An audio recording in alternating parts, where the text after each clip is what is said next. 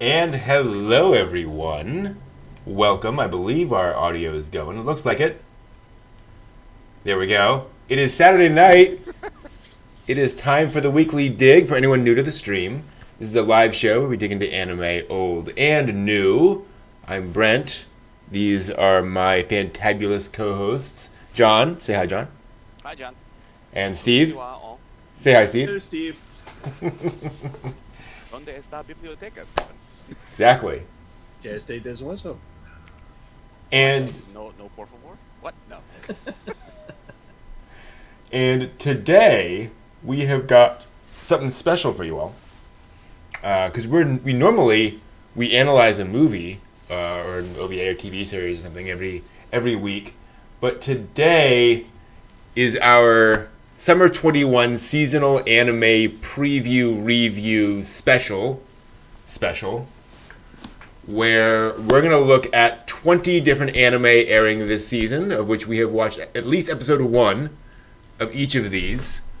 We're a couple of episodes in to the season now. We're just going to start digging into each of these and just sort of give our thoughts and comments. Let me make sure I have my notes. There we go. Up on the screen for this. And let's get started. We're going to go alphabetical as usual. And we're going to start with the Aquatope on White Sand. So this is an anime series set in Okinawa, if I recall correctly. Yep. Set at an aquarium with Gama Aquarium. Gama Aquarium, which is it's about two girls and their sort of connection at the aquarium. Although there appears to be something a little supernatural going on. Yeah. Yes. Fish Fishhead boy. boy. Poor thing. I can't figure out if it's a boy, girl, or Yes, Fishhead. homunculus. I mean, Kami, let's be honest, probably. Yes. I mean, oh my gosh, the visuals. Yeah. It's a beautiful anime. You very much feel like you're in this sort of beach community. I would say definitely a slice of life healing kind of an anime. Right up my alley. What did you guys think? I immediately grabbed me. As some of you know, I've become a laid back camp convert. So Yay. stuff. So so I'm trying to get Welcome into to the cult. The club. The club. We obey. No. So Let's buy tent. get tent, bicycle out, but moped out or whatever. Vespa. Vespa. So watching the visuals is also what grabbed me, and one of them was the swing, which I think is actually an actual picture from one of the Maldives. Oh, wow. That has that swing on there, and I'm trying to figure which grouping it is, but it's like from a resort, but it's like really famous for it's like two trees on this atoll and this one little swing. But so it's like very beautiful, and then it just sort of just meanders into the story for these two girls, and it's just a nice sit back. You don't have to think. You're just kind of flow with it. And even though Fishhead Kami shows up, it's still like a very kind of like, okay, well, this is something that's going to affect later, but you don't feel anything like, oh my god, they're going to turn into magical girls or anything like that. This is like this little thing that just goes, oh hey, Fishhead, thank you, and here for that Fishhead are some good luck things, and let me help you make some of these connections. And it's just really nice to watch. Well, my initial with it when I sat down and watched the first episode, I'm like, this is a little slow. Sure. Yeah. And then they got the aquarium moment where I was like, That was awesome. I'm like, wow. I was just sort of riding along like, okay, it's I see where you're going. I'm just run away, do these things, find a new adventure. Gotcha. Okay, holy wow. Okay.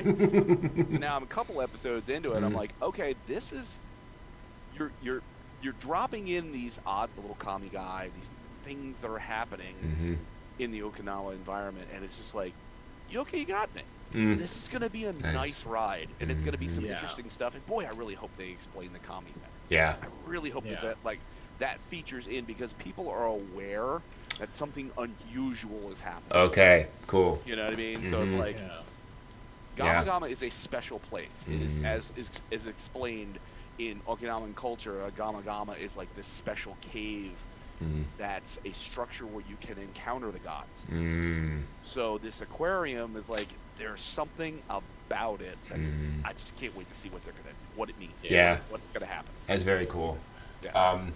It's also unusual because it is an anime series dealing with like a career change, with somebody just dealing with a major life event and how to kind of process that as a person, which is kind of neat to see. So often it's oh my gosh, does he like me or not? Whereas this is a little more adult in that sense. So transitioning from that, we have Battle Game in 5 Seconds, which, which in case you couldn't tell from the title, is a battle royale anime. Yeah. It's a battle royale anime. Like there's not too much it does beyond that twist. Although there is one twist which I really do appreciate. So everybody in there gets some power. Every fighter. The main character. I don't know if I should spoil the main character's power, but it's a power that requires strategy. Okay, yes, that's Yes. And I really like that. That it's not just, is it more powerful than something else? He's going to have to set things up in every episode, every fight. So I appreciated that twist at least. Otherwise, it's okay, yeah, weird secret organization, random people get, people will potentially die, all that. It was, I started watching it and I'm like going, okay, well, this is the trope. Okay, here's the loner boy who gets, like Yamaki, who gets like 100% on his test without even trying. Mm-hmm. Instead of a death note, it's basically he's a gamer and he just does the gaming thing. Mm-hmm. And he goes through it, and then suddenly the game comes to him, so to speak, and they, Yep. he's recruited. And like even the action sequences in that, I was just kind of like, Mm-hmm. and then the only thing that made me kind of just go, oh, okay, was at the end of the first fight where she blows a hole in his chest. And I was like, going, okay, so Mhm. she is this cat girl who is generic, Mhm. every sense of the word, and quite frankly, I find her annoying. Oh, really? I find her very, very annoying, Mm. and just I think it was just like almost trying too hard. Okay. And but otherwise, like you said, the twist of having to use that power in a strategic sense, and how it kind of fits that character. Mm-hmm. Yeah. That was Yeah, that was this about was the when I read the little synopsis on my anime list, and then today, because of all the things I was doing otherwise, it's like I didn't get a chance to see it. Brandon gave me the rundown. I'm like, shonen. right. Yeah. Yeah. So Actually, yeah. That does not often rise to the level of my like, oh my god, I see this. Yeah. And to be clear, like it hits on all of the battle royale things. It's not that it is a bad battle royale. It is just very much battle royale. If you want that, it's going to deliver that for you right down the middle. So if that's your thing, I think you'll really enjoy it.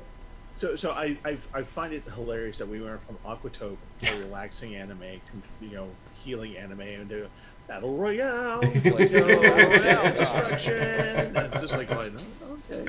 Well, and then we're going to go right back with Drugstore in Another World, Yes. which is Which I could not handle. really. Yeah, I just couldn't do it. Your notorious objection to ghosts. I know it is. I know. No, it's just the whole thing was just like going, oh my god, this is so saccharine that it's actually hurting my head. Yeah. It's like it's all pastels. Everyone is smiling, and everyone's happy, and I really don't know what the conflict is. I honestly don't. I don't think there is any. I'm sure there is none. And it's just like this little wolf girl thing that he saved. So she embarrassingly calls him master, and which, I'm just like, Yep. Then there's Ghost Girl, who just kind of appears, and then there's all these people that come in, and oh, here's the drug for you, and here's the drug for you, and here's the drug for you. It's very pastel, like Southeast DC crack dealers. Here you go. Here you go. I actually really enjoyed this one because it is just straight healing slice of life. Nothing bad will ever happen. It's just going to be a quiet, sweet ride. Definitely not a show to mainline. I completely agree there, because I think you will get diabetes. But it is very inoffensive, and I mean that in the best sense. It is just very relaxing. I also did find it kind of weird of the wolf girl who, not only does he rescue, they flash back to her just laying there, and he goes, and I rescued her. And they flash forward, like, that's the explanation, okay. Yep. She also, like, runs around in her underwear the entire time, which is kind of strange. But, yeah, it's just very, very, like, it's a backstory is guy gets isekai'd into another world, but he brings with him a knowledge of how different herbs interact and so forth, and so he sets up a drugstore, and people come and get it. You know what? I will say the one moment in that anime that kind of just creeped me out a little bit, but not in a bad way, but just kind of like, oh, okay, that's kind of funny. Is the old guy fixing the roof, and the nails just come out of his mouth. I'm like going, okay, great. Yeah, I'm firmly in the camp of, when I've got nothing else going on and I just need like something to, I'm doing my thing and just want to watch something simple, that is going to be a complete go-to, because it does not require you to think. It does not provide you with any kind of complex plot points that you're going to have to be like, oh, I remember that from last time. It's like, oh, hell no. Nope. I just figured out this would be my antidote if I am tricked into watching Higurashi. There we go. There you go. Very good. I'll be like, please, give me the drugstore. Give me the wolf girl with the wool pants. Yeah, there we go, Wesley. The plot twist is he was a meth dealer in his past life, and so he all knows all how. I think I'd probably be like, yeah, okay, I respect that. That's the goal. He was Jesse Pinkman. All right, great. Yeah, I would love just the flip halfway through, and something becomes Breaking Bad for the next 6 episodes. I spent so many years destroying people's lives with drugs. Now I save them. Oh, he's had a change of heart now that he's died and come back. Nice. His meth lab exploded. That's what blew him into the isekai. There we see. The tight plotting of an isekai series. Yes. Well, let's wrench ourselves in another direction again. With The Detective Is Already Dead. And this is about an hour long. It's a double episode. I loved this one. I really enjoyed this one. It is detective anime, which if you've seen detective anime in the past, you know that it's, Agatha Christie. Usually it is not. Things are set up, and we just kind of have explanations. We go back and forth. But you have fairly straightforward protagonist guy who gets roped in with a girl detective, and then things start happening. Let's just say. Yes. And there are twists. There are quite a few twists in this episode. But some of those action animation sequences I want to have on a continual loop in my house. Just gorgeous movement with, action things going on without getting into spoilers. Some really cool moments there. Yes. A particularly notable one spot where it's like, holy wow, that was cool. Mm-hmm. Yeah. So that must have been the part that I did not watch, because I could not make. Really? Yeah. Because I think that was in the first. Was that in the first part? Yeah. Well, it was towards the end of the first part when the tentacle comes out right the side of his head, and I just went, no. Okay, all right. Oh, Dude, held in for a Yeah. couple of minutes, you would have been. yeah. I'm definitely going to continue watching it because I have.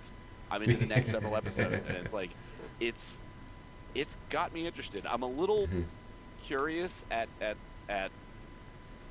where he is in his schooling time. As it seems to me that if he was like in college, this would be somewhat more sensible. Sure. But that's whatever. Just suspending that disbelief. Anime, and just, right? Yeah, let it happen. Let the thing do its thing. We'll get to age and appropriateness later on in this. Oh yes, we will. Oh goodness. We will. But yeah, I mean, I enjoyed the animation style. That one notable real action sequence. It's like, okay, you guys have like given us this in this first half of this, so you better damn well deliver when we get to the other side. Come on. Also, one thing I appreciate is the writing in this being relatively tight, in the sense that there's not a lot of, we were walking it down, I saw that thing. You saw a thing? Yes, I did. What do you think I saw? I'm not sure what you saw. What do you think? Oh, look over, the conversations are very much, I need to find out X. Why would you need to find out about X? Because of this thing over here. Well, whatever. And so it's always two people, exploring a topic, as opposed to like parroting things back and forth and so forth, which anime tends to fall into a lot. And they're comfortable thus far, just not having to say anything that doesn't deal directly with what they're doing. Yeah. So that you have a lot of things that I'm guessing they're going to sprinkle in as we go forward that'll flesh out stuff. But a great deal of it is just, it's not part of what they are currently doing at that moment. So it's like, you don't need to be like, oh, yes, and we're going to do this, but it's because this thing that happened to me 10 years ago, and blah, blah, blah. It's like, nope. It's the thing right now. We're going to do the thing, and then we'll move forward. Okay, gotcha. Yeah. I respect that position. And I would say it's maybe PG-13 violence, sort of, general. Could be. Yeah. So keeping and I would say definitely aimed at an older audience in general. Like it's obviously it's not like mature, but it's it's action with people talking basically. Right. Yeah. And then we have a little bit of an alphabetical switch up here. The case study of Vanitas, which is I walked right past. Yeah. Two vampire guys in. Oh God, this. In sorry. yeah. Steve hated this season. Kidding. Control into your enthusiasm. It's just leaking out everywhere. Two very, very handsome vampire guys. I will leave with that. Who sort of battle over a girl. Something's going on with the girl, and they fight over what's going on there. Very much. People mentioned. Oh gosh. Vampire Lestat? No. No. The anime series about all of the reincarnated authors. That's hugely popular. Oh. Is it Bungo Stray Dogs? Is that what it is? It might be. I feel bad for not knowing this because it is like absurdly popular. That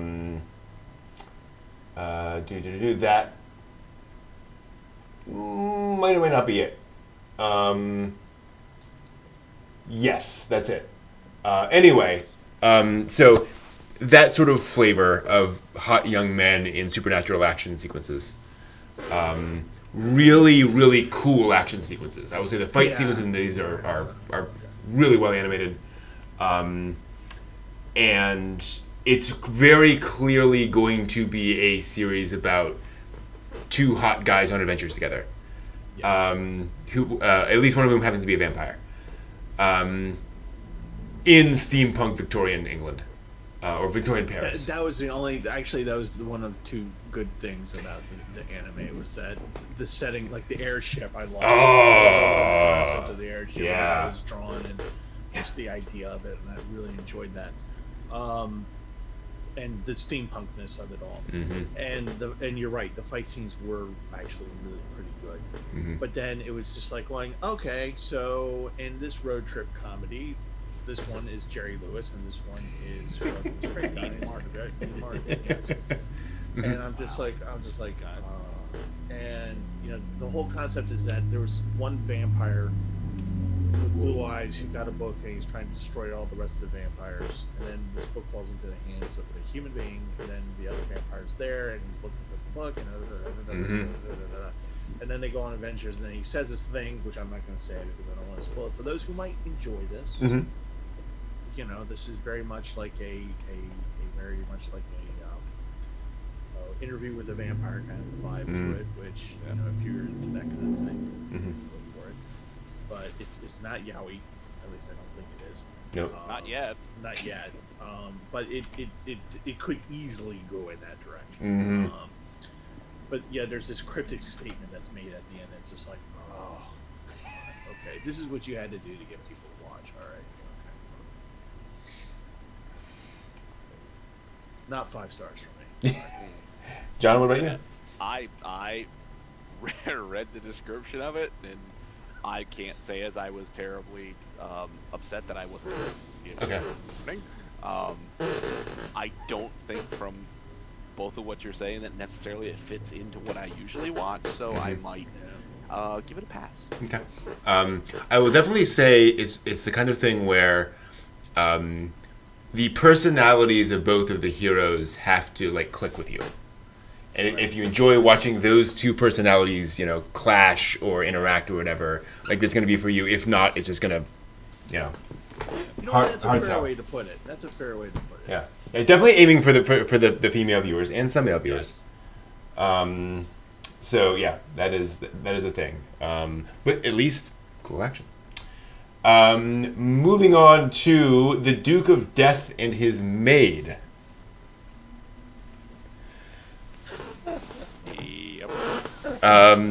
So this young man, I actually looked up Wikipedia, and his age is never mentioned, which I think is interesting. Makes it a lot less creepy. Right. Yeah, he's just a young adult male. Yeah. He's been cursed to kill anything he touches, but he lives with a very devoted maid, a very blessed devoted maid. Yeah.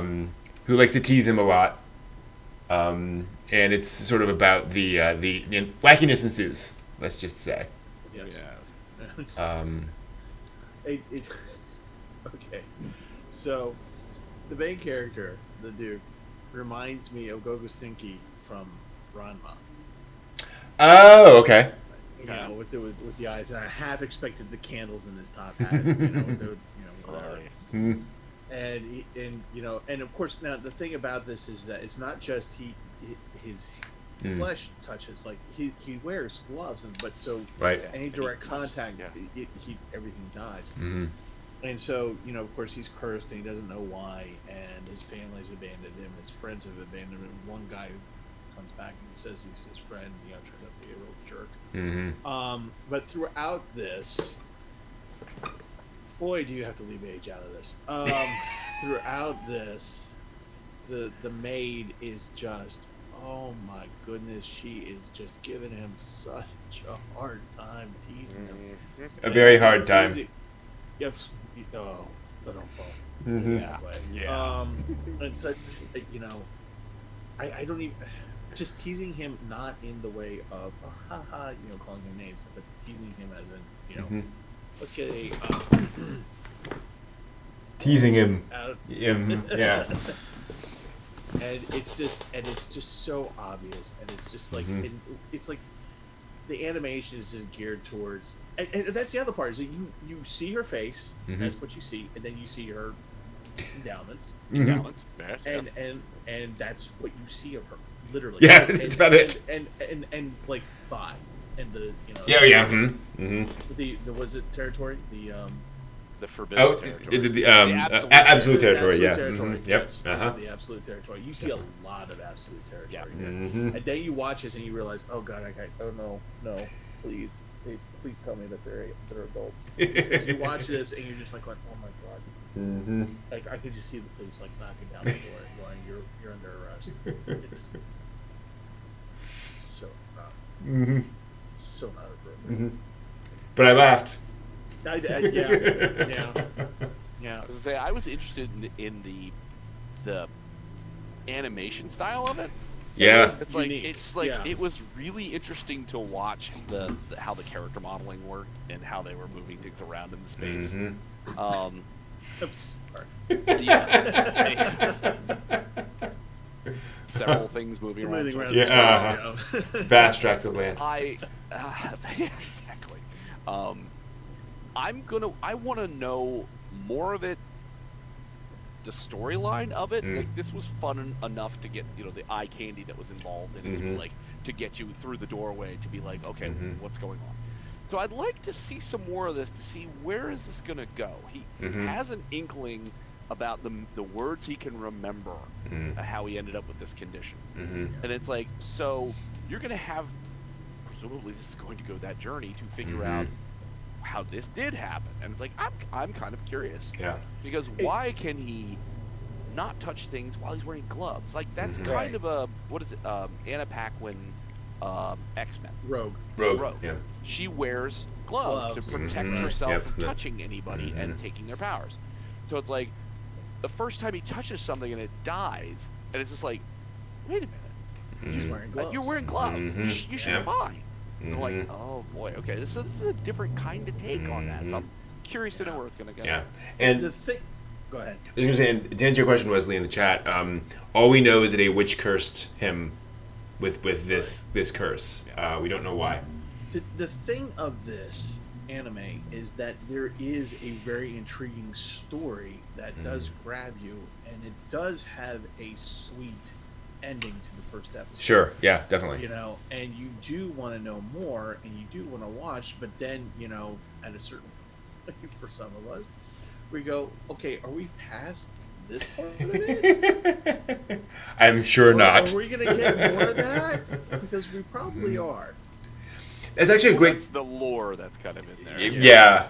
A little bit bring it along. It's a great point. Like the first episode hits a pretty wide variety of emotional tones, where like there's the goofy sort of sex comedy stuff, but then there's also like his depression, the fact that like nobody wants to be around him, and then also kind of the backstory stuff of what is actually going on with his family and why are supernatural curses just a thing. Yeah.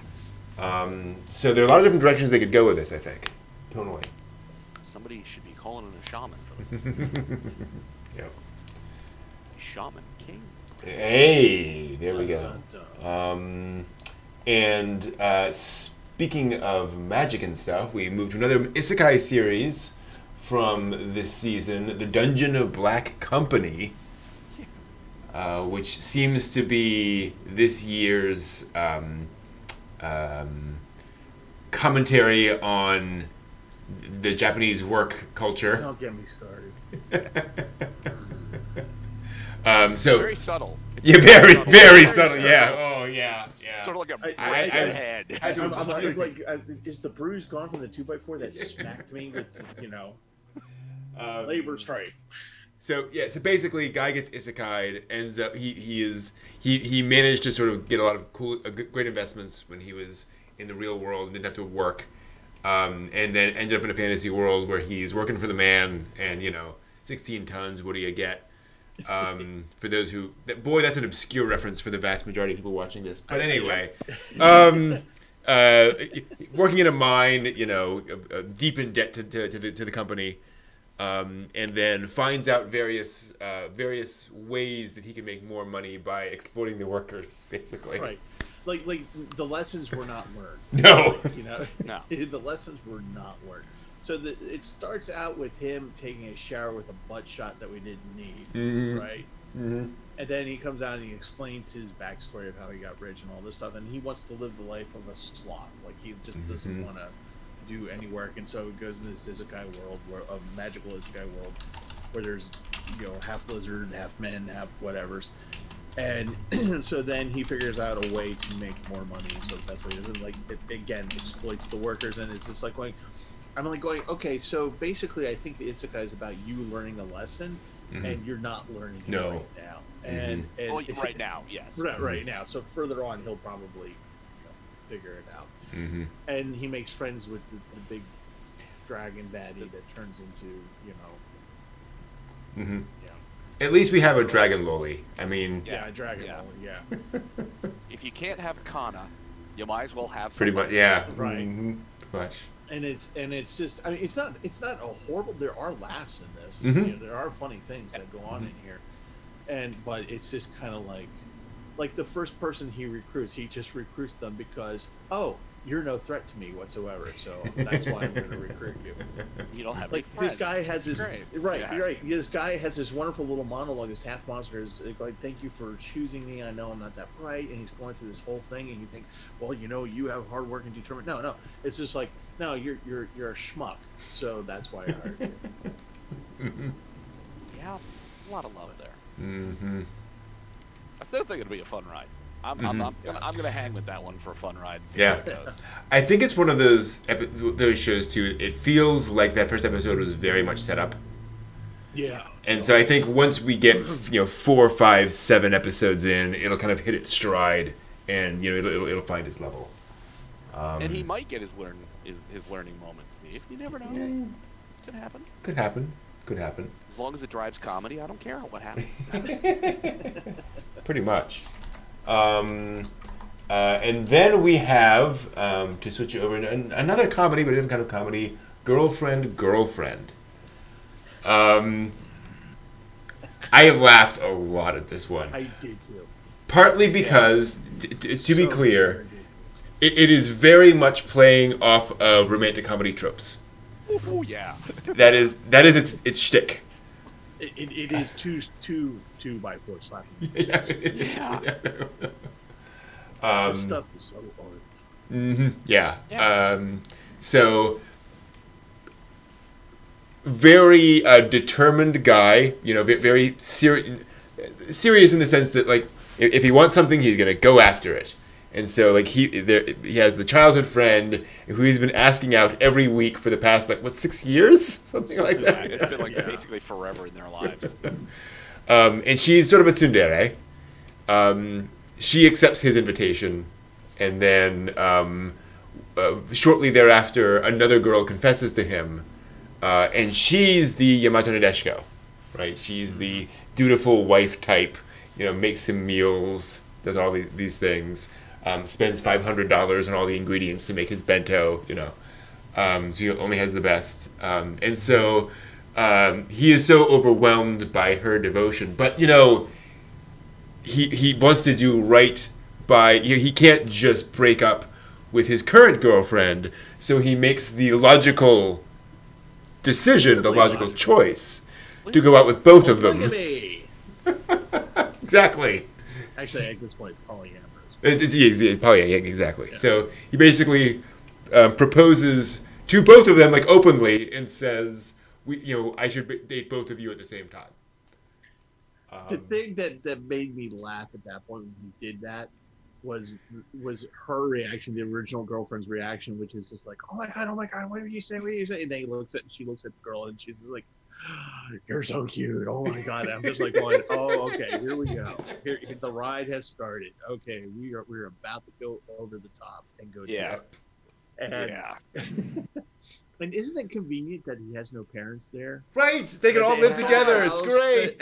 And he calls the little girl's parents. Little girl, that's bad. The stature little. Not right. Yes. Exactly. Calls her parents and says, "Oh, it's okay if she stays with me," and the parents apparently are okay with that. That's cool. They even show a screenshot of his phone laying there, and he says, "I want to," and the response is something like, "Sounds great to me," check mark. It's all right. Well, they're really doing the harem thing in a way that's yes, you guys have done this to the ridiculous degree that it is. It is harem anime on feminines. I mean, Yeah, I mean, it's his character at first. I'm like, wow, he's an absolute idiot. yeah. But he's very dedicated. And then when the second girl comes along and he's like, yeah, let's go talk to another girlfriend. I want to go out with you too. I'm like, okay. that just went a direction I really wasn't expecting. Like, this will be okay. Like, looking at the cover art for the thing, I'm like, this is going to, like, I'm sticking in for this. I want to see what kind of train wreck this is going to become. I was just going to say, this is a train. This is the Randy Rhoads death of a plane and a train with bus. This is all three coming together at the same time. And to give you an idea, this is going to Hindenburg quick. Mhm. Here we go. It is so. But the lovely thing about this anime is that it is so over the top. You're not going to take any of this seriously, and you're going to just laugh. This is just good for a good laugh. Yeah, it is a situation romantic comedy, right? Where it's like, here's a ridiculous thing, we're going to put the characters into it, but do not take it seriously at all. And to give you an idea of the overall tone, we get to see both of the girls in the bath by the end of the episode. Take that as you will. Shifting over to a show that is still a harem, but definitely a different kind of harem, was How a Realist Hero Rebuilt the Kingdom. Another isekai anime, but more in... it's actually kind of funny how we're talking about how isekai is sort of evolving over time to be more sort of concept-driven. Mm-hmm. It's not just, you're in a new world, have fun.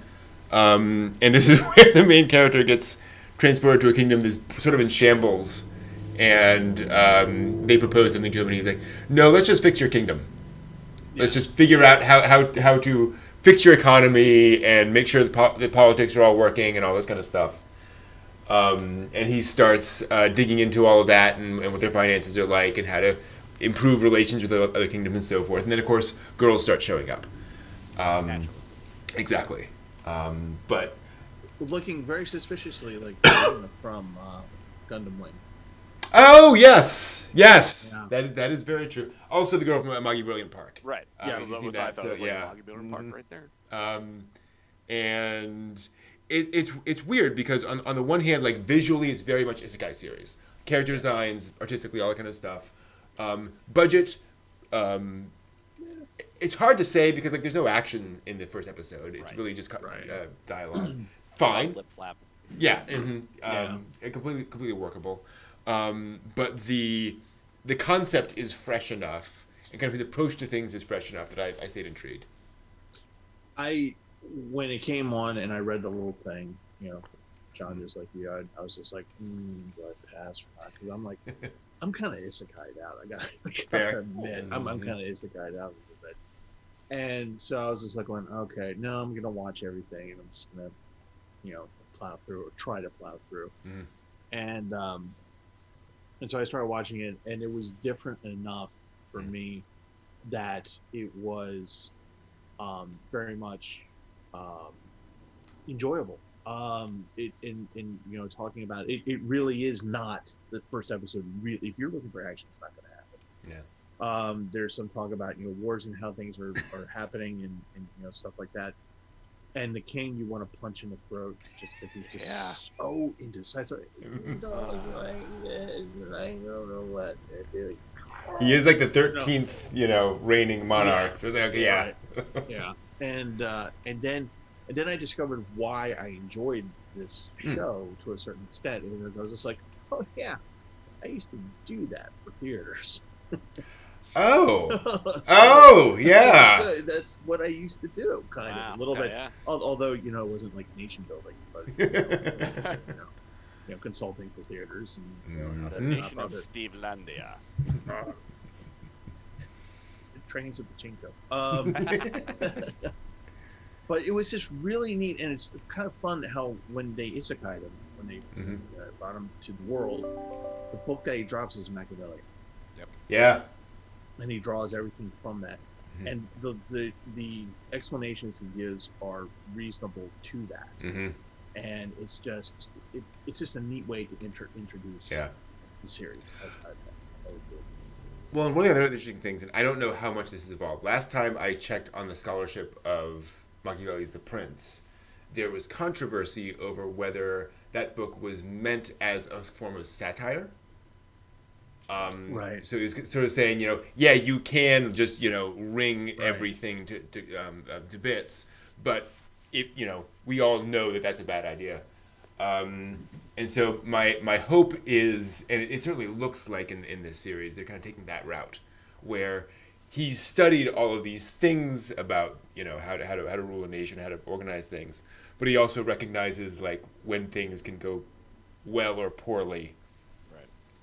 Right. Well, he was studying to be a civil servant. Like that's what he wanted to do. Local civil servant. So it wasn't like he had some magical, I did kendo in high school, so therefore I'm going to be, Well, I thought it was an interesting take from, what was it, several seasons ago? It's like genius children are coming to our world or something like that, where it was a bunch of like super powered genius kids. Yep. And love that show. This, they don't just show up and be like, hey, the system's kind of terrible. Let's have a revolution and we'll make our own country. Right. We'll use our advanced knowledge of stuff and build a super factory and do all this stuff. No, it comes in and it's just like, it's kind of ridiculous how things evolve to him leading this charge into a new future. But it is so low key versus him like leading the rebellion. It's like, it's like, okay, this if you're gonna like go full out crazy, this is probably the least crazy of them. Right. It's like, he's no Lelouch. He's no Lelouch. Right. Yes. I mean, and that's where kill yourself. I will be disappointed if it gets into like, we need to really do something about our stock exchange. So this is what I proposed for stock plan, We're going to need to found an SEC. I'm like, I hope it doesn't go there. Yeah. Because then that's going to be, as I think it's you, Brent, it's like Kraft Lawrence and Holo in Spice and Wolf, when we learn about medieval exchange rates and trade.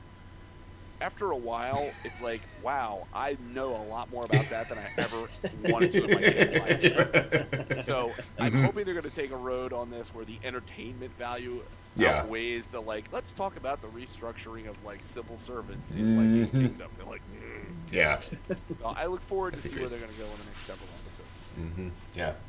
And I do think they did a good job of assuming it goes there, but I have a very strong understanding and feeling of what the show is going to be like moving forward. Like, it doesn't feel like it's going to go in a weird direction from here. Right.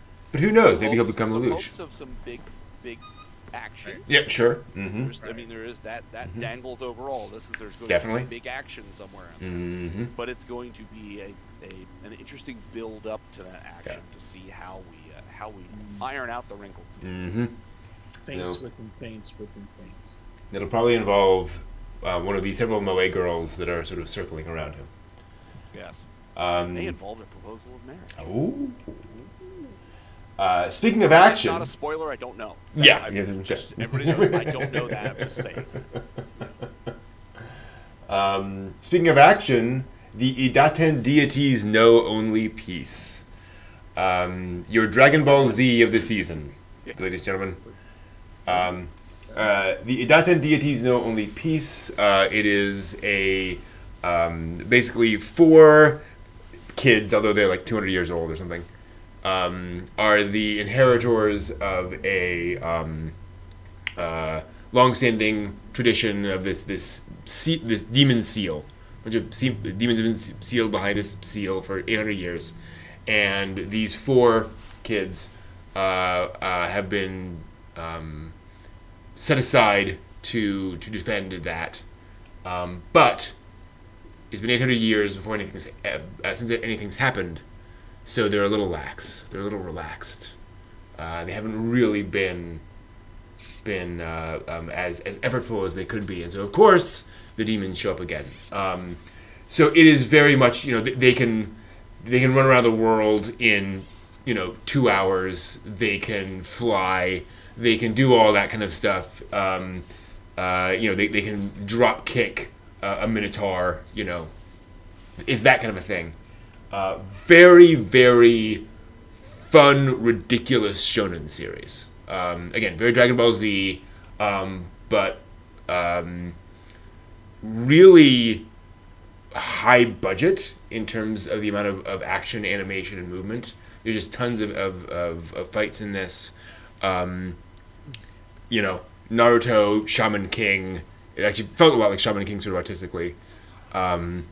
And I think the reason it got adapted is because the manga is at least illustrated by the illustrator of Miss Kobayashi's Dragon Maid. Oh. Yeah, and so I think they're kind of adapting all of those now. Okay. Fair enough. But just peak shonen, pretty much. And I don't think you guys got a chance to. Yeah. Totally missed this one. Yeah, and it's possible this is one of those like something that came out like last season that I missed or something, but. Yeah, I saw the little description of it when you told me about it. I'm like, I'm not gonna be sad I missed that. Again, shonen. Just, sure. Yeah. It is precisely that. Moving on to Kageki Shoujo, which is a shoujo series. Imagine that. Sorry. So for those familiar with the Takarazuka Review, or for those not familiar, rather, the Takarazuka Review is a century-old theater company in Japan. This has an all-female cast, and they put on musical theater productions. Basically, been doing it for a very long time, very storied, and a lot of shoujo sort of came out of plots of Takarazuka Review shows. So The Rose of Versailles, for example, was big in Takarazuka Review and has been adapted. Osamu Tezuka's Princess Knight, I believe, was inspired by Takarazuka Review stuff. And this anime is about two girls, well, a bunch of girls, but two girls specifically who are coming into the new crew of it's got a different name, but it's exactly that in the anime series. And the two girls, I don't have to spoiler to say, one of them is the bright, cheerful, upbeat girl who's just, bouncing around, having fun. And then the very serious girl with a difficult past who's kind of trying to get past that past, so to speak, and is basically Rei Ayanami. And the two of them... and guess who are roommates together? Right, that kind of thing. Oh no, what a plot twist. Yeah. Wow. Mm-hmm. I tried hard to like it. I did. Because there were certain elements in this that as you guys know, some of you guys know, having worked in theater and off, so I was just like, well, okay, this is, not exactly my thing, but I'll give it a try and go. And I just wanted it to be so badly something. And this is one of those things where it's me, not you. Sure. Mm-hmm. Meaning the collective you. Right. It's me. It's just not mine. It's just not my thing. Mm-hmm. And it's just, that's why I couldn't grab into it and just be like, okay. Mm-hmm. And the cute little bubbly girl who's from China. And, I wanted to reach the screen and throttle her because it was just so annoying. And the girl who has the problem with the singing, she has a lovely voice apparently, but for some reason she can't do it when she's supposed to. Mm-hmm. And with this story, like you said, this story school. So the concept is very interesting, and and it's definitely it's a shoujo, so it's definitely for if you shoujo, this is good for you. Mm-hmm. This is, seriously, just go ahead and watch it. Yeah. Enjoy it. Yeah. But if you're not shoujo like me, or not as into shoujo, then it's going to be hard. Yeah. If the Titan Deities is peak shonen, this is peak shoujo. It's got all those things in there. There's a little hint of Yuri in there, possibly. Bit, yeah. So yeah, I saw the write up of it, and I missed it today. Mm-hmm. But the write up of it didn't sparked my interest particularly. Mhm. So I was Yeah. like, okay, that's that might be if we go through this discussion and it's like, Mhm. oh my gosh, this is a super crazy, Yeah. it's awesome, you need to do this thing. Then I'd be like, okay, then I'd go back. It might also end up, so if you're into shoujo and sports anime, there's a bit of a crossover sense there because they're they're learning this particular theatrical style, right? Where it's not just ballet or singing or whatever; it's all these different parts. So that could be they could delve into more of that in the anime too. Watashi no Kramer for Yeah. the theater. There we go. Or yeah. So we promised we'd talk about it. We're going to talk about it now. The Mother of Goddess Dormitory. Oh goodness. Yeah. This is 12-year-old boy. Let's just say down in his luck, having a rough time of his life, and so he ends up getting rescued off the streets by a beautiful young woman whose panties he can see, and then brought to a dormitory for goddesses.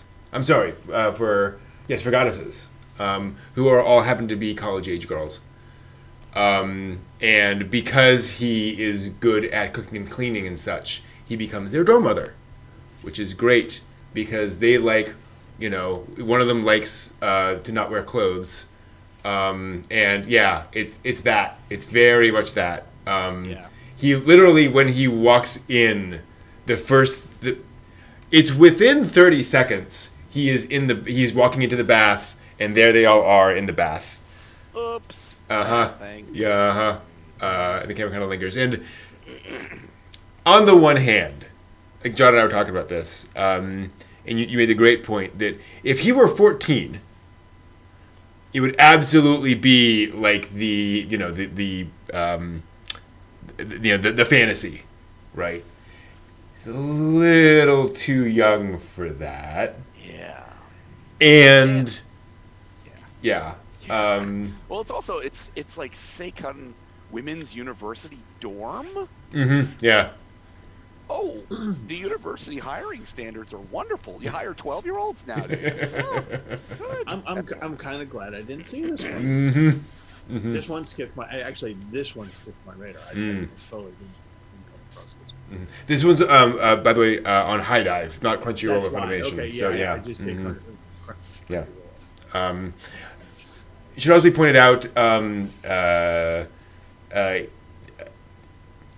Why couldn't I have gotten that job when I was 12? Full detail. Because you probably didn't want everybody to end up in jail. Right. I'm just saying. From the waist up, you will see everything. To be clear, the High Dive version has some steam, but not enough to cover that. And there's plenty of versions that don't have any steam at all. Yeah. So that's a thing too. Yeah, I just couldn't stop being creeped out by the premise. He's constantly getting embarrassed by this, and again, imagine if it was gender swapped. Imagine if it was a 12-year-old girl surrounded by guys who were, getting naked around her. It's like, no, uncomfortable. So that's that. I mean, I've watched some where it's like the ridiculous premise is there. What is Love Hina? Yeah. Like he shows up and isn't it like his aunt's boarding house? I haven't seen it, so I'm the manager. Yeah, That's what it's he like screams so. over It's and over again. I think he's a college student, isn't he? Yeah. He's a Ronin. He's I in think. Tokyo U to find his love. Right. So you know what I mean? Like I'm familiar with this Sure. this formula. Yeah. I know how this works. For the love of me, why did you dial him down to 12? Yeah. No, it's like you Well, could have.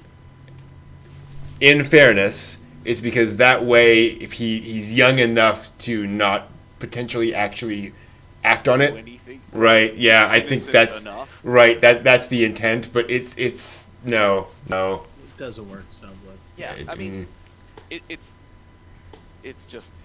a lot of problems with like just him being there and being the expert cook and house cleaner Yeah.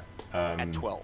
Yeah. You know, it's like yeah. there's not What many. kind of- Which, granted, you know, there are plenty of 12-year-olds out there who, you know, do a lot of chores and can do all that stuff. Yeah. But it's putting him to work Right. doing that. It's like, And it's like we have no backstory. We have nobody being concerned for a poor wandering lost child. They don't have child protective services apparently in that city. Yeah. So just randomly take in the young He was kids. able to escape from his uncle's little hidden dungeon. That's what happened. And so now he'll be with the he's 5 and it'll all work out in the end. Mhm. Wow. Yeah. Mhm. Yeah. It's a thing. It's a thing. Speaking of buxom ladies, let's talk about Peach Boy Riverside, which is almost the Goblin Slayer of this season in terms of the dark twists and turns. Yeah. Violence more than anything else. Yeah. So adventure, fantasy adventure story, very much so, with a very odd art style. Yes. Like most of the characters have a very normal anime art style, but then there's one character that is not. Yeah. Gotta get used to that one. And I don't know. Then, yeah, bad things happen to people later on in that episode. And then they reveal a few more fantastical things. Again, high budget animation, definitely an action animation thing. The typical people can jump 30 feet from a standstill and then do a roundhouse kick kind of thing. I have a tough time understanding what this show is. It's anime. Yes, it is. Literally, that's what you have. Sorry, to it's accept. anime. Yeah. I mean, that answers all the questions. I mean, Mhm. literally. A former princess who's no longer a princess, who's on a quest, Maybe. Quest. maybe, Yeah. comes across a Helper rabbit friend. in a fuku. Oddly enough, I mean, okay, and she feeds the little rabbit thing, and the Mhm. rabbit thing becomes her protector and Mhm. does the whatever, and then there's this whole racism thing that goes on, Mm-hmm. and of course at the end there's a huge fight scene, decent budget, and it's kind of interesting, Yeah. and then right in the middle of all of that is the scene in the marketplace, and suddenly there's a 3-second octopus tentacle rape scene, and it's just like, just like here it is, and then there it goes. Yeah. It's like I why? I did get some information from this because we had someone during our watch party talk about this. He actually went back and read the manga of this, and it turns out the anime starts like way into the storyline. And that was a thing that had happened already in the story that she was remembering happened to her, Right. which does not make at all make sense when you're watching it. It is not at all clear. Yeah. They're trying to cover a lot of territory. Yes, they are. Which I mean, I liked having seen the Momotaro Peach Boy Right. thing. I was when this came up and I read the synopsis and I was watching the episode. I'm like, okay, that's I can kind of get on board with this. It's got a little more shonen-y than I usually watch, but it's like I can kind of get on board because I want to know, why couldn't you have had Momotaro multiple times? You know what I mean? Why couldn't you have had a god setting a peach in the river and just doing this to basically see what happens? Yeah. Like seeding the world in a way to see what the end result would be. Not out of any terrible intent, but you're a kami. Maybe you're bored. You've got things that are just been going on for eons, so you do something to liven things up a little. It's like that's what I'm curious to see is like, where are they going to go with why is she a peach girl? It's like, how does this all come about? So I'm curious to see. Yeah. Definitely a surprise. Yeah. For me this season. And I'm waiting for her companion friend to like have the crazy morph power where she turns into a bunny girl. Yep. Yeah. And not just being a bunny girl. Girl. Yeah. Nah. It'll make sense when you watch it. Yeah. Yeah. Let's switch over to a show that I really enjoyed, to my surprise. Remake Your Life, or Remake, Yes. which I think I mistyped here. Not Remake Our Life, Remake Your Life, isn't it? I did. Yes, that is. Oh yeah, I really like that one. That was a gem for me. Yeah, it is Remake Our Life. So, odd concept. Bokatachi no remake. Yeah. Young man wanted to get into video games, got into video games out of college. He had basically 2 job offers, one from sort of a more creative arts university, one from more of a digital technology, if you will, sort of a degree. He went that one path, worked for a game company, put his life and heart and soul into it, and then it just all fell apart, basically, through circumstances beyond his control. And so now he's, I think, 29, 31, something like that, and he's just really feeling depressed that it just didn't work out. I think he's 26. 26? 26. 26, And the same okay. thing, and the same thing happens to him twice. Right, right. He works Yeah. for 2 tech companies. Yep, yeah. Good call. Thank you. Yeah. Yeah, that's right, because he's frustrated about that. He meets the woman, and then it happens to him again. Right. Yeah, he could have had one career path to be boring, or he could have had the career path of being artsy. And he chose the boring because he thought it was safe. And then he ended up in that things going wrong in the tech company. So, And I'm not spoiling what he was studying. yeah, exactly. And then, and again, this is all sort of in the summary on Mal. He wakes up 10 years earlier, in his, at that point where he could have chosen the other path, with the full knowledge of how poorly it went that way, and decides to take the other path. Right. And explore how else it could have gone. This is, I really want to watch more of this. This because they did such a great job of describing how badly the one path went. Yeah. And it's one of the things that was interesting to me was like the first job that things that didn't work out for him. He's just kind of like, okay, I was there and I did these things, but it just didn't work out. And so this game is going out, and I was a part of that. It's nice, but I don't have a job there anymore. And so he's upset because he's having to go back home, and he's looking for another job, and he finds another job at another game tech company, and he's working for this woman, the woman that I'm sure we're going to see later, and and he does, and again he's just like, okay, this is what I did wrong, what I think I did wrong at this one job, and this is what I'm going to do right, and he just works pours his soul, and like he becomes like the whole thing, and people are appreciative of what he's doing. He's working really hard, and he knows that he's putting in hours he's not getting paid for, but he's okay with that. He's got a little bit of respect. He's got responsibilities, and things are kind of clicking for him, and he's doing what he knows how to do. He's not the guy from Dungeon of Black Company.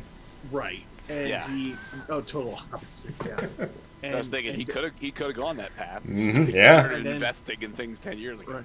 And then again, through circumstances out of his control, things nosedive, and he goes back, and then that's when the magical thing happens. And one of the reasons why I really like this show was, again, it mirrors my own life, because when you work in nonprofit theater, those are the things that happen. And so, one of the things that, you can put as much effort as you can into that, and sometimes things just don't work out. And, you're just like, oh.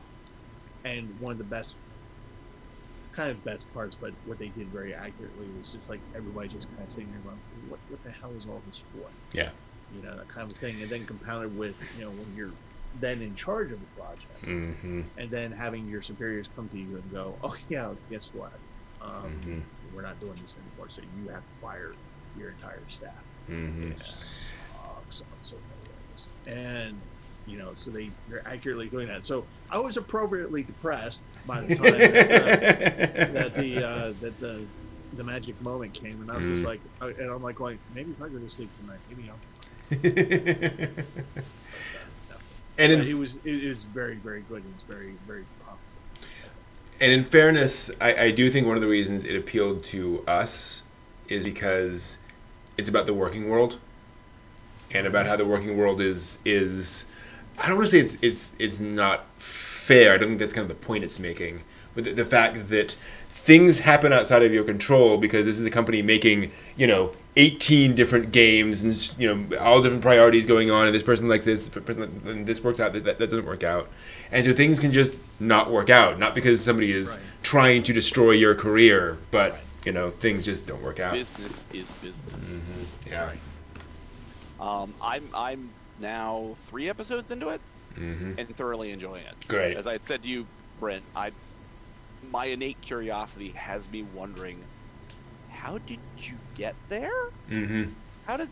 What was the thing that happened? But you know what?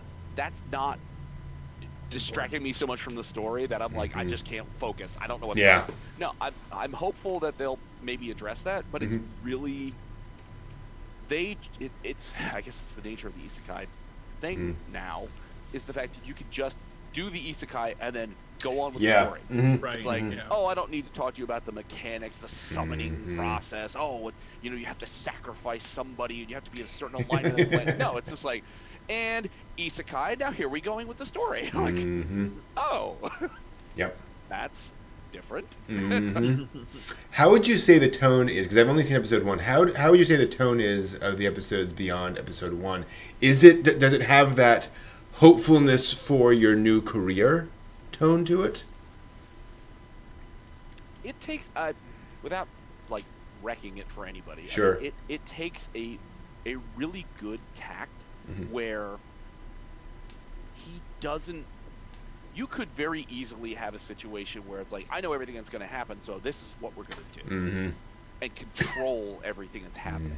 No, he legit embraces the choice that he's made, and now that he's had the second chance, and he is applying that earnest work ethic towards this thing to be successful at it, but also to learn all the things that he feels like are critical points. Okay, interesting. That will underpin his success and subsequently underpin the success of others in the program with him. So it's like all that you saw when he's like, "Hey, can you help me with this problem with the game?" And he was jumping around the game office trying to meet everybody to everybody. He's learned to like pull that more tightly together so he's not strung out. Yeah. But still that same idea. It's like, I have things that I have to improve. I have things that I have to change. And I have to do that in a way that is progression that we all will progress. Yeah. Interesting. Like, yeah, it's nice. There's a conversation in the chat I want to kind of pull into this and ask you, John. Do you think a high schooler would find this anime compelling?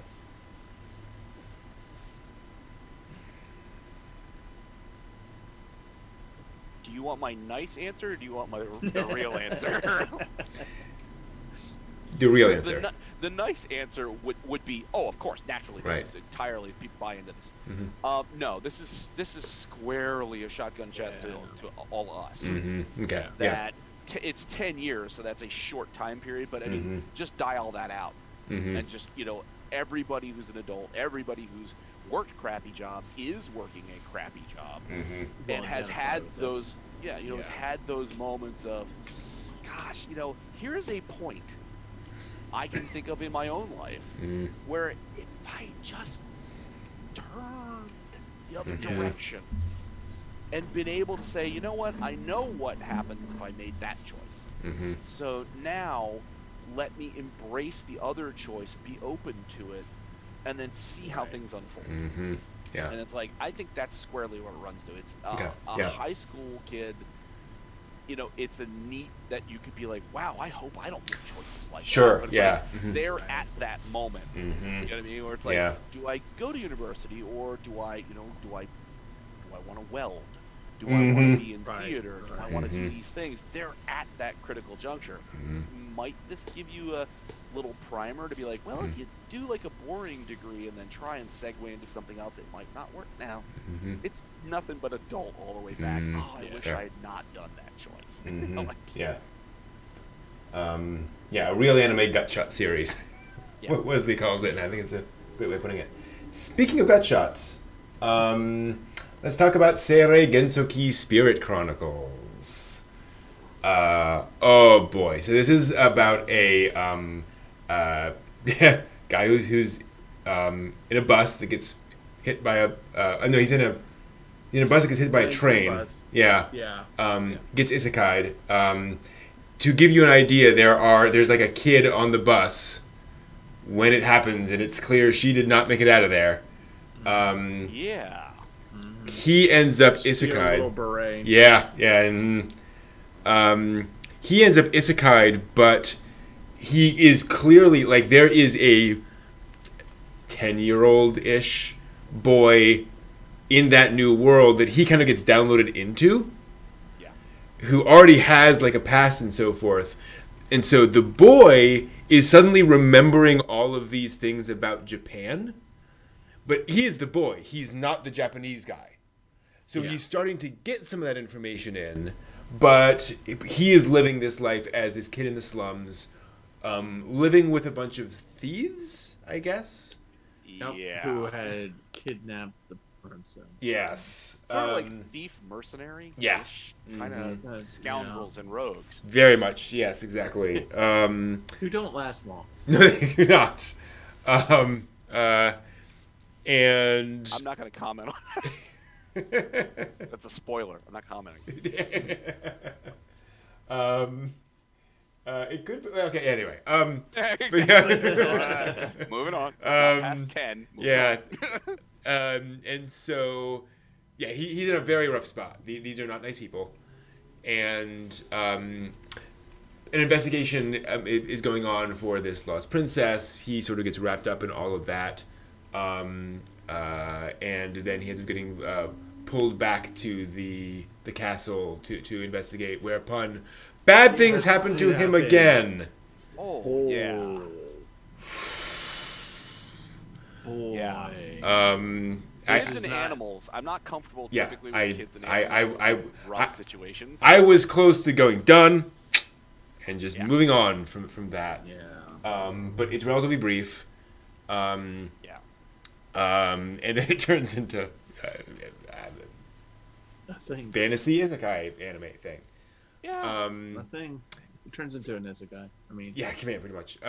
What's one of the interesting things about it is, I mean, very much.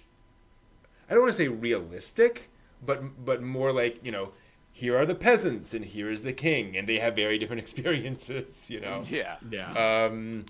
And obviously there's magic and there's cute girls and all that kind of stuff. But also the fact Never that, have enough of that. exactly. But the magic also seems to have something involved with his isekai thing. And one of the things I thought was really clever is that this may be a spoiler. I'm going to tell you anyway. In the Japanese or in Japan, he was a martial artist, judo, I think. It says it's. Yeah. I think there is something to that. Yeah, and you see him in a dojo doing stuff. Yeah. And so when the kid activates his magic powers, he basically gets judo abilities. So he's channeling the Japanese. Fu. Yeah, exactly. I can do it.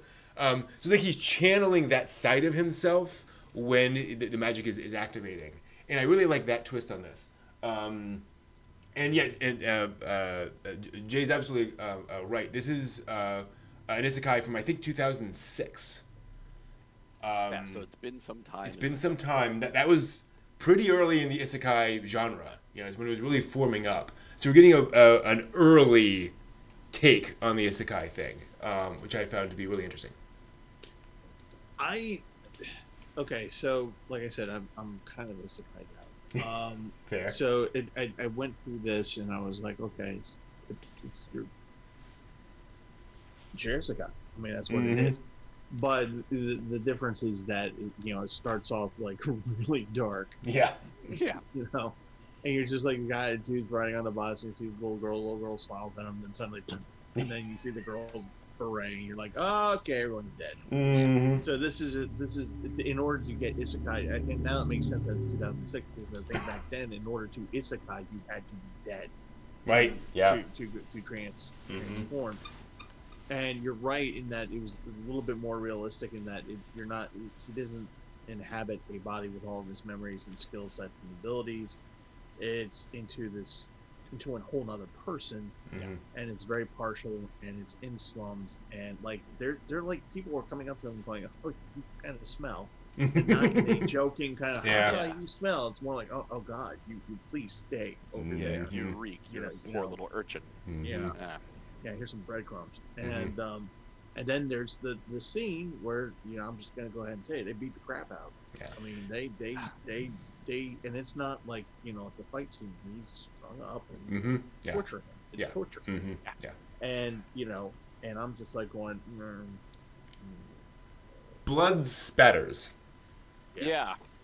Yes, it does. Yeah. Which and the tools I was right there with you. I'm just like, whoa, okay, wow. And when they show the little thing that he uses, it's studded, and I'm just like going, F no. Oh, there we go. It'd be something they would have used in your favorite show, Cestus. Yes, exactly. Actually, this is true. It's my favorite show, but yeah. Oh, I thought you were admitting it finally. It's my best thing ever. No.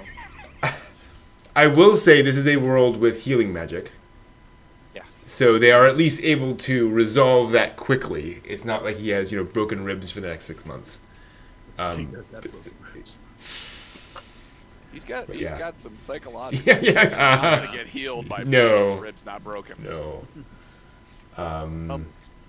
When you told me it was the 2006, that oddly enough made some more sense than what I was seeing. Yeah. Because I'm like, wow, okay, there are some shows that have done the sort of you inhabit a pre-existing person and you can tap into their memories. Yeah. And it's like, the character goes, Bookworm. What is wrong? Yeah, Bookworm. Yeah. RWBY does that. Oh, okay. That you've got characters in there where it's like, okay, they have to leave the one shell and enter the other shell, but it's not empty. It's somebody's life. Yeah. And all of a sudden, there's another person in there. So it's like I've forgotten those kinds of ways to do the isekai that you don't necessarily just drop people out of the sky and like, hey, welcome, now you're isekai. It's like, no, there is the nuance where you can actually have the person who receives that soul, whatever it is, coping with, why do I have these memories? What's going on? How do I deal with this? I have knowledge I shouldn't have. Things are kind of weird. So getting through the moment in the interrogation chamber, getting through that, getting to the other side of it, like, okay, I'm kind of liking this old school. I'm gonna ride this one out as well amongst all the 5,000 riding out. Yeah. It's one of the reasons I like Grimgar Fantasy and Ash, is because that is an isekai series where like Japanese teenagers are being bodily transported to this fantasy world with their minds wiped. And so it is a tragedy about how like they are now having to figure out how to live in this world, and they've left behind people and lives and all of these things that they're never going to get back. And I thought that was it's those twists in the formula, which is interesting. Which certainly for a lot of the more recent isekais, the idea of like, I'm gonna fight and find a way home, and it's like, no, old school kind of stuff. Yeah, when you went somewhere, it was the end of you. Yeah, you're done with our world, and that's it. There is no returning to it. Yeah, you're not walking away from that bus. Yeah. I apologize. I completely forgot to mention D-Side Tromeri, the animation. Such wonders. Such sights to behold.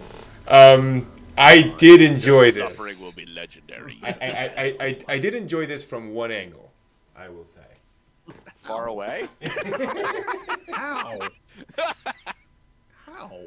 I was telling John about this. The guy who runs JList did an article a while back where he was pointing out that if you make a mobile game that is remarkably successful and you suddenly have a lot of cash, one of the things to do with that cash is to commission an anime series as kind of a gift to the fans and as kind of a celebration of the game and all the characters and so forth, and also as a convenient way of avoiding tax liabilities. Because you can pour lots of money into an anime series. Well, lots of money. You can pour money into an anime series, and that's money you have now, put somewhere, and you don't have to pay taxes on it the same way. Bit of a tax write-off. Right, yeah. As a 24-minute commercial for a mobile game, this was a really fun, just big action set piece of just constant fighting things for 24 minutes. Here's every character. You get to see every single character in the main thing in that first episode. You get an introduction to the world. You get all those kinds of ideas. And the reason I say this is that, let's be honest, Pokemon, right? That's the video game that they're showing in anime form, right? Like, this is the thing they do. The Pokemon bite people in this one. Yeah, very much so. I should point out, it's all CGI, and really well done CGI. I never had any problem with the movement or the action and so forth. The posing of the characters is really cool, and very artistic in terms of the lighting of the city and so forth and so on, the visuals. That said, you've seen monkey chunks. You've seen all these characters before. You've seen the setup before. It is, fighting monsters from another world in things. There is nothing here that will. There is nothing here that is for people who do not love the mobile game. I think. Right. Yeah. I actually put in my notes, if I was a gamer, maybe enjoy this. Yeah. But I'm not a gamer, and therefore those monkey jump. Yeah, I watching it, I'm like, wow, the rigging's amazing. I mean, they've really got everything moving in this space. I'm like, now do I use the mouse to control this? What's the attack sequence? Is it WSX? Yeah, I mean, I'm glad I saw it. I'm glad to see the state to which you can really drive animation with this CGI. It's wonderful, and I'm good with one episode. Got the most of it. I'm like, yep, that's the thing. Thank you. Actually, that's a great point. It might be worth checking out also as sort of a CGI showcase. Right. Yeah, if you want to see how far CGI has sort of come from an animation perspective, there's some impressive stuff there. Speaking of video game adaptations, let's move from there to Scarlet Nexus, which is a video game adaptation.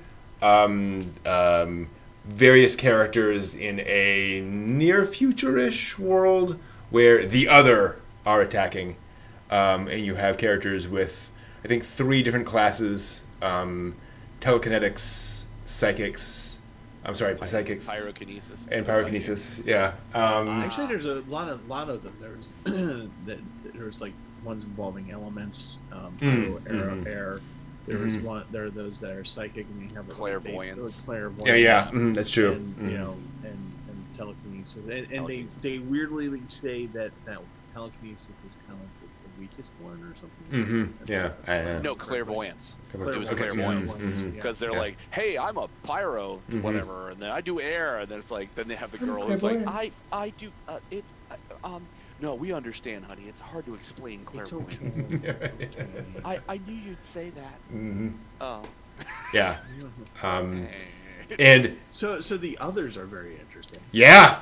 No kidding. Yes, they are. That's like nightmare fuel for my death. A bouquet of flowers inside of a corset. and like Cabaret. I half expected Cabaret to be playing. In the background. Yeah, that's a hell of a way. Oh God, that you haven't know that.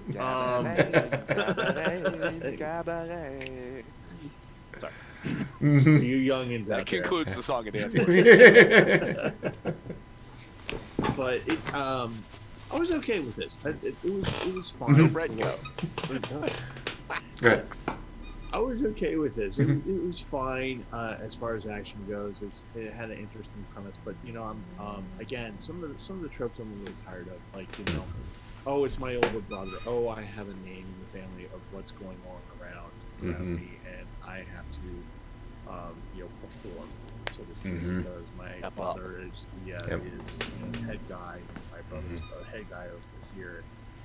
But I did think it was interesting, like how the actual politics of it actually leaked in, and like they had the little speedster girl come in and push him out of the way of the camera. And she the interview. Yeah, I really like that aspect of the world that like the press just sort of swarm in via drones on these fights, and they're like, okay, cute girl, you go out there and just sort of wave at the cameras while we do all the clean up behind the scenes. Yeah. Yeah. So how long do you think the best friend's going to make it? Oh, yeah, not long. Is that a red shirt if I ever seen it? I don't know. Yeah, that was the thing, too, when the scout girl comes up. She's like, hi, I'm such and such. And I was like, hey, it's dead meat. Don't bother naming these people. They'll be dead soon. Yeah. Yeah. Yeah, and it's hard. It does very much feel like an ad for the video game, which just came out like in June, by the way. Like this is not something that they're sleeping on, and so there's certainly budget behind it, and it feels like there's a lot of plot that they're really planning to play out through the course of the anime series. I'm also intrigued because I'm not sure. I saw somebody playing the demo of this. Of the actual video game, and I think this is a different makeup of characters than the ones you actually play so the two main are in there, but like the other characters I think are different. So that would be cool if you're kind of getting a different mix of characters, a different mix of things going back and forth in the anime series. But it is very much kind of aiming at that audience, I think, primarily. Well, I know several seasons ago, Phantasy Star Online 2. Oh, wow. Phantasy Star is a game. Yep. And they did. I thought Phantasy Star, the original anime that they had done based on that, wasn't really all that bad. And then it just kept kind of going on and on, and like the anime made less and less sense the further it went, and the more CGI kind of it got into it, and to the point where I stopped watching it, where I'm like, you're just watching the character like go on the adventure portion and fight the quest parts without your participation. And I'm like, I don't, so I'm curious to know where this potentially is gonna sort of go, but not enough to actually want to watch more. Yeah. Sorry. No, I hear that. Yeah, I'm kind of in the same boat. Yeah. It's okay if I don't see it. Yeah, it was interesting, but it's really not gripping. Yeah. All right. Let us then switch over to an anime that really did grip us, John and myself at least. I'm very curious to see Steve's views on Sunny Boy. Sunny Boy. This is the high school in an inky black void. Loved it. Oh. Loved it. There's so much going on here. There is so much going on. Okay, so yeah. So, so nobody knows. Yeah. Schools is in the void, and it's just there, and it's like 30 students, 36 students, something like that. Yeah. And some of them have powers, and the rest do not. And it's this very much Lord of the Flies type of thing going on here, and it's just very much of the haves and have-nots.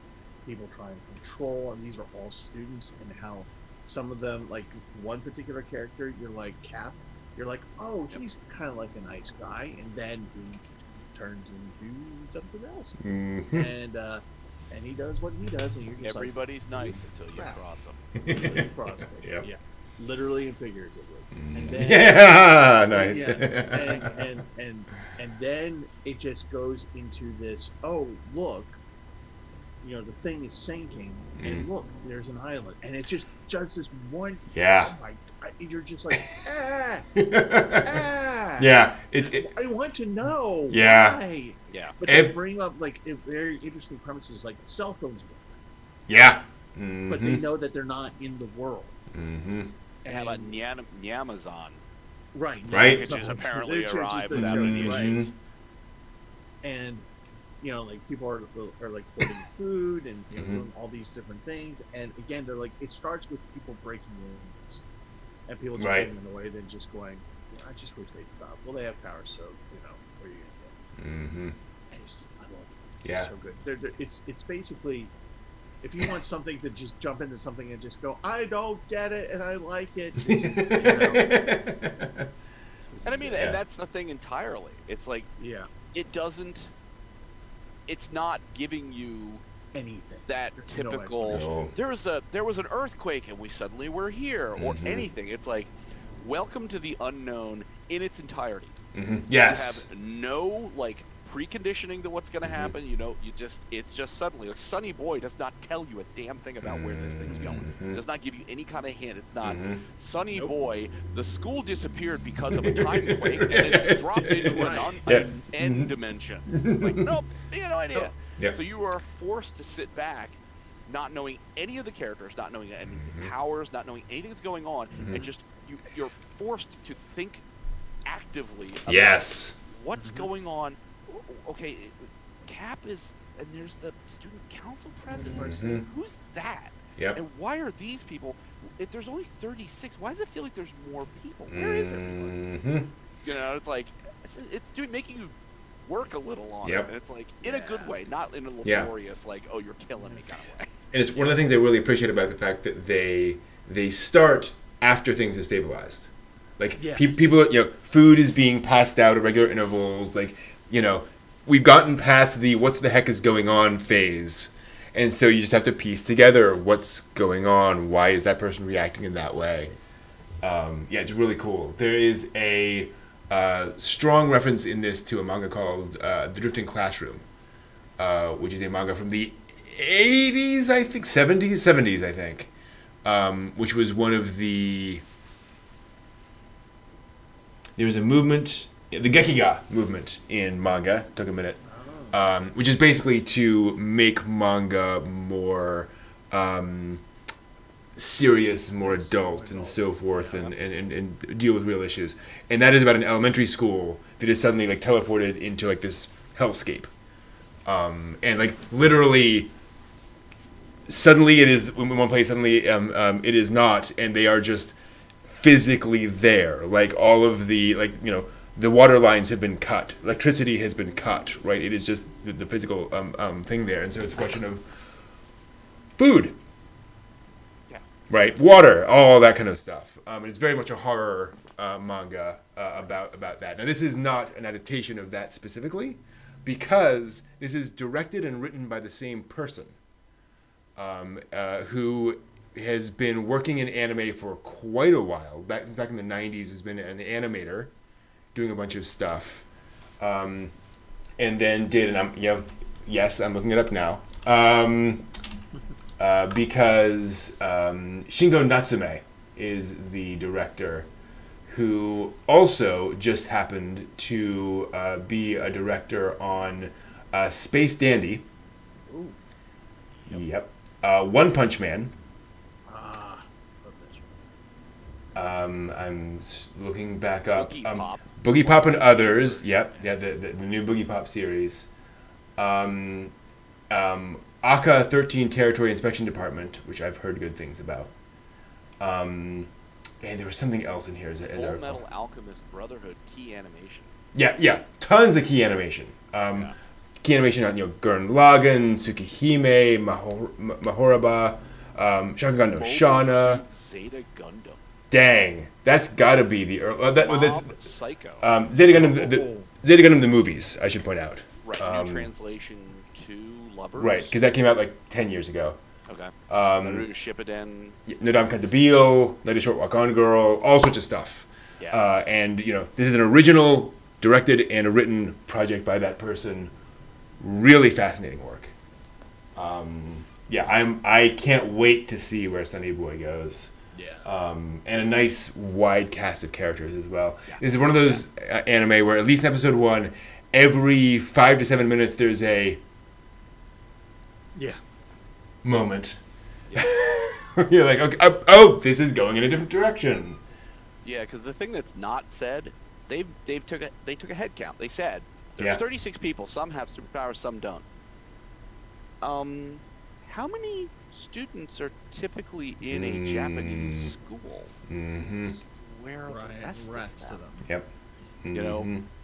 this drops you in at a point where, yeah, you're right. It's settled down.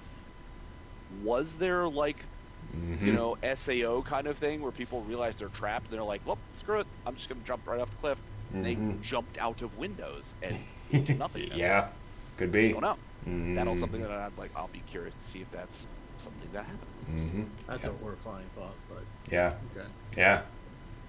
It's great. It's great. Oh, yeah. Loving it. Right down our alleys.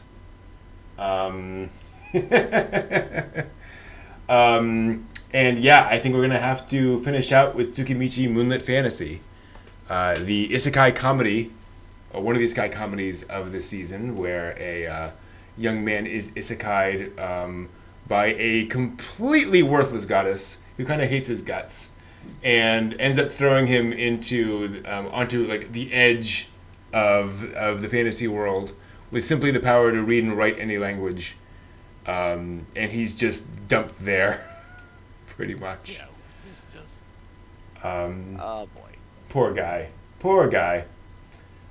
And what I like about this is that the main character has not only determination about him, but he like thinks through his problems.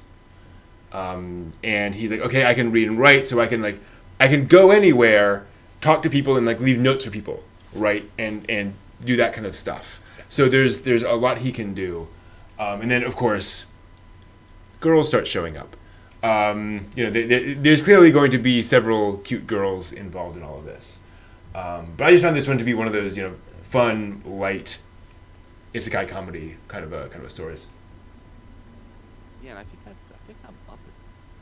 Oh, I'm only on episode 1 too. Okay. I didn't get past that, but yeah, it's got me engaged enough because I want to know he can't get any more help from any other deities, and Right. that goddess has pretty much just written him off entirely. Yep.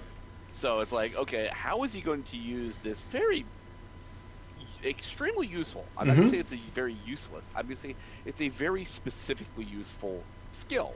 Mm-hmm. And how is he going to, really get that to do anything useful in this world? Yeah. So I look forward to how it's going to develop. Yeah. Mm-hmm. Me too. Here's what I wrote. Die. Oh, jeez, Steve. Self-aware isekai, humorous, ... but isekai. Dude is son of parents who isekai from another world. And that's it. That's all I got. Fair. Oh, wow. Very fair. I was like, isekai. Mm-hmm. Yep. That's exactly what it is. Now, did you guys actually watch Remain? No. I must have missed that one. It's the sports anime. No, it was Okay. the water polo. Yeah, it's the water polo. Oh, the water polo one. Yes. Yes, we did. I love that. Last season, I was totally done with sports anime. I didn't like any of them, and Remain came up, and I thought that was really good and restored my faith in sports anime. Tragic story, but Yeah. Yeah. but it is a good premise. If you're in a high school, and then you lose all your high school memories, and the last thing you remember is from junior high school. Mm-hmm. By the way, not an isekai or a magical thing going No. on here. Mhm. He just was in an accident. He lost his memories. Mm-hmm. Literally, Yeah. he has to rebuild his life. Yeah. Yeah, that would suck. Which is a trope that has not been trotted out in at least the last 2 or 3 years. Oh no, amnesia! Yeah. I can't remember anything. What could have happened? Here we go.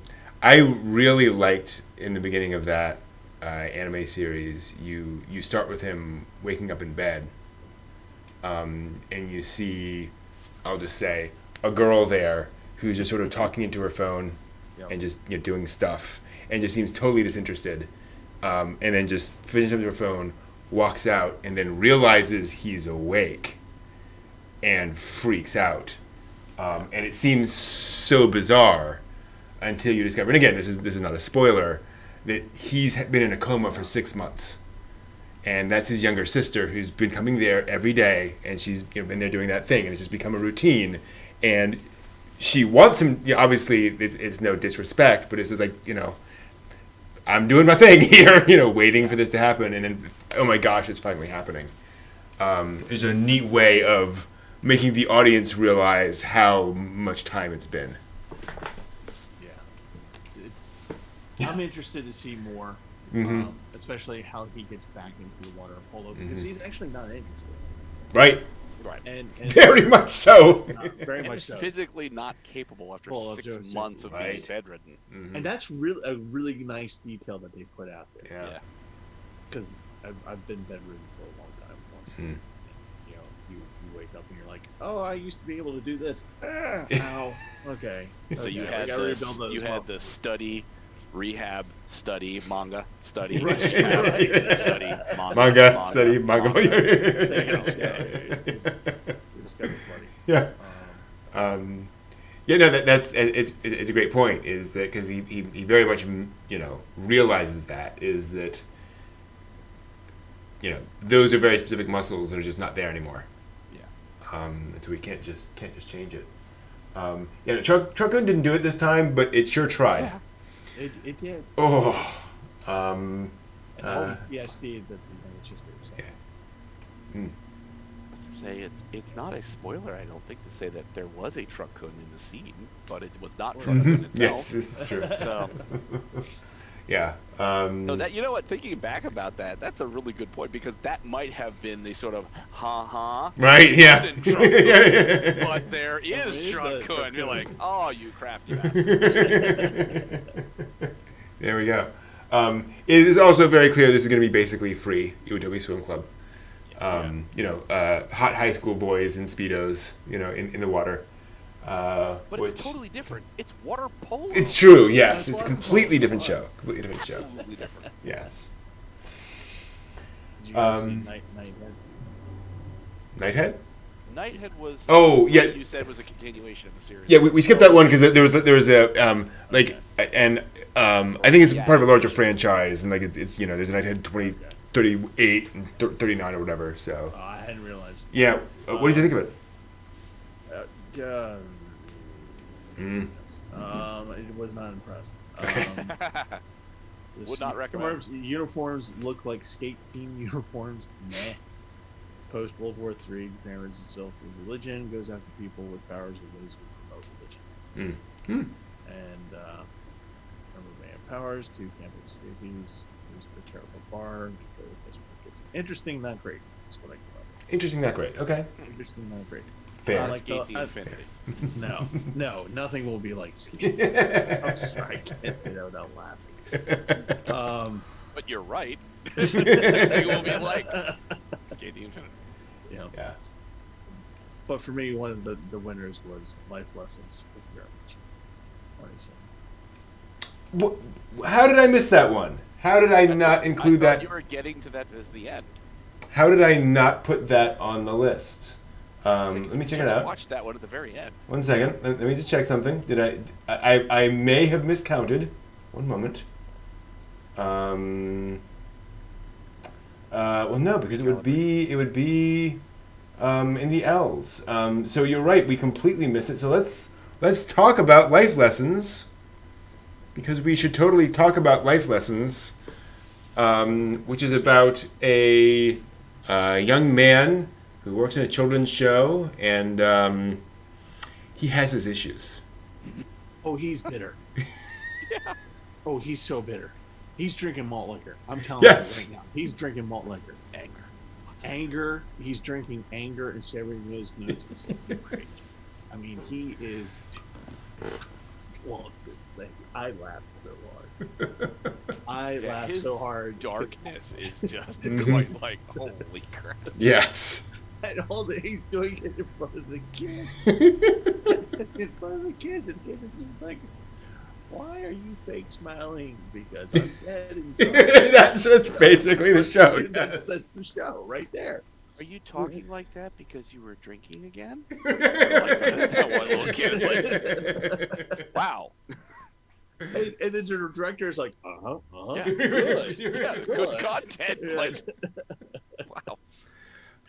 I remember. And his co-highs dressed up as the buddies. And he just abuses the hell out of them. Yes, he does. Oh my god. I remember first getting into anime. When I first got into anime, and how often there would be comedy where somebody would say something stupid, and somebody would respond by pulling a hammer out of thin air and caving their skull in, and then they'd just be walking down the road the next scene, right? And Bludgeoning angel. right, yeah, and although with that, there's a literal time rewind where she pulls him back. There's all the Ranma stuff and all the craziness there, and it took me a while to realize that that comedy is not meant to be taken literally, right? Yeah. That didn't literally happen. It's meant to represent this over the top reaction to that, and that's very much the spirit of this series. Is he's saying things he's saying things to these kids, and obviously you couldn't get away with that in real life. But it's Like meant I for the said before, comedy. I thought it was an internal dialogue there for a Right. while. I can't say this because the director would be like, "Whoa, hold on, cut. No, we can't do that. It's a retake." And it's like, no, you're right. It's just this is the fantastical portion of this. Just makes it so hilarious because it's we've all had those times when we want to just tell people, I'm dead inside. Well, I think there's a meme already of when he gets up out of bed and he hits the alarm clock. Yeah. It's like, another morning has come. Yeah, you nailed that one pretty good. Yeah. I just like when he takes the tambourine and he shakes it across his face and he's smiling. He's like, "Oh my God, life is pain." Yeah, it's pretty darn hilarious. I do wonder if it's the kind of show. I do think it's another example of a show that I would not try to mainline. I think it's the kind of humor that I think you want to sort of spread out. I think if you tried to watch the 13 episodes of this, it would be too much. Oh, By the end of funny it, would you'd be lose there. it. Yeah, it would lose that sort of sting edge to it. Yeah. Mm-hmm. Or you'd be like, by the end of it, going, "He's right. Life is pain." I never should have accepted a job on a kid's show. Did it? A job I should have never. And the kids are adorable. Bitter. Yeah, the Yeah. kids are great. Bitter, All bitter, professional bitter. acting children on a kid's show. They're all Mm-hmm. If Kadocha has taught me anything. exactly. As my dad would say, "Damn wonder kids." The children on Barney and Friends were Mhm. absolutely, totally completely adorable. Yeah. My mom was on a kids show. Actually, both my parents were on local kids shows. On TV in Noah's the Ark. 50s. And that was an experience because it was my mom was just scared. Basically she was very nervous. And what was the thing she would do? She kept I think it was chewing her lip or something, and of course her mom could see her and kept miming, "Don't stop doing that, okay?" Just loop. While my dad, it was fine during the show, but between takes he would hear the profanity laced tirades by the clown to the rest of the people on the show. Yeah, it was one of those sorts of shows. Bozo was notoriously mean. Yeah. Great with the kids, but with everyone else, it was just, yeah, it's Dr. Braga. And then who knew that later on John Wayne Gacy would be? Is there anything else we missed? I think that I think good. that's Yeah. Yeah. It's enough. Did you? Well, there was that little 5-minute thing. Obey me. I did not see that, no. Oh, I didn't see that either. Okay, well, that's 5 minutes that you've saved for your life. All right. So, literally, okay, so Asmodeus is sitting, not kidding, Asmodeus is sitting they're all beautiful men. Mm-hmm. Asmodeus is sitting at the head saying, okay, you guys got to do better, you guys study for the Double Academy, whatever, and your curses are that you're coming up with aren't good enough and you need to study harder. And they're all, like different various names, Beelzebub, the Fall, and Satan, and things like that, and they all kind of like have characteristics of the demon. And so one of them is playing a video game where it's like little face emojis come down and you have the camera on yourself, so you're like almost FaceTime yourself. And try to mimic the face, and you get points, and he's just like, oh no, I can study. See, I'll write curses. And he's just like doing it really intensely. I'm writing curses. Oh, okay. Making faces, and then, everyone's just, it just devolves into this whole shouting match. And Asmodeus says, okay, fine, everyone. Picks up the cell phone and he starts playing the game, and then Satan comes back. That's supposed to be the gag, I guess. Right? You're not selling it. Yeah. It did not sell itself. Trust me. I at the watched pitch it. meeting, you sold this. You didn't sell it here. That was the actual last thing I watched. Wow. And I was like, and I didn't even realize it was a 5-minute episode. I thought it was going to go somewhere, and then the 5 minutes are up, and then song comes up, and they're posing, all this stuff. I'm like I'm sitting here going, I'm never getting that 5 minutes back. Never. Yeah. I'm going to bed. I hate this. I hate anime. I had hot pockets at the time it took to watch this. Exactly. So, yes. Fair enough. Oh, baby. Okay. I wasn't even sure I saw that on the list. Yeah. It was under Funimation. Okay. Yeah. Well, I was just looking at my anime list one, and I'm not even sure I saw that. Yeah.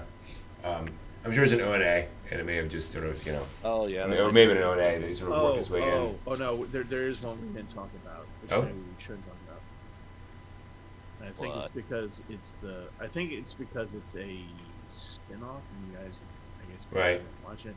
Nope. Honor at Magic High School. I think I said something. The Honor. Correct. Yes. Right. Yep. It's a spin-off of Irregular. Okay, yeah. Did you like it? Okay. No. Okay. No. You creeped out by the Brocon kind of thing going on there? Yeah, oh, my brother's so handsome, and he's paying attention to me on my birthday. Let's go to him. Yuki's love of Tatsuya is strong. Yeah. Mm-hmm. The brother sister bond is very, very strong. Yes. It's okay. So, It's okay. Which I brought this up in Discord earlier in the week. It's like there's still not a clear indication that they are not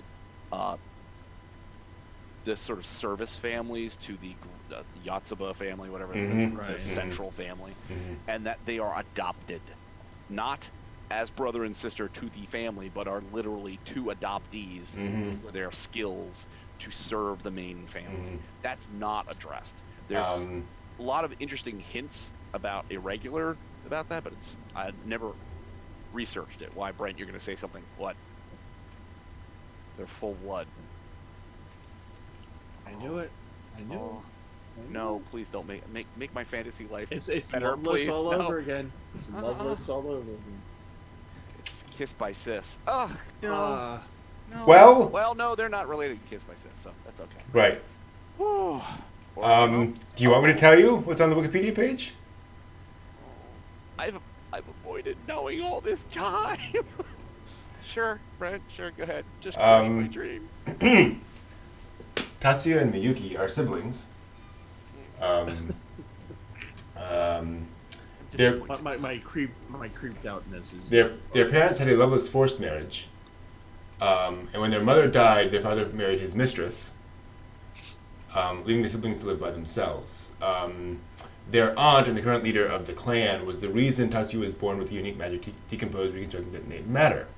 Out of fear for his powers, the clan leadership at that time argued for Tatsuya's death, forcing his parents to take measures to ensure his survival. You ready for this?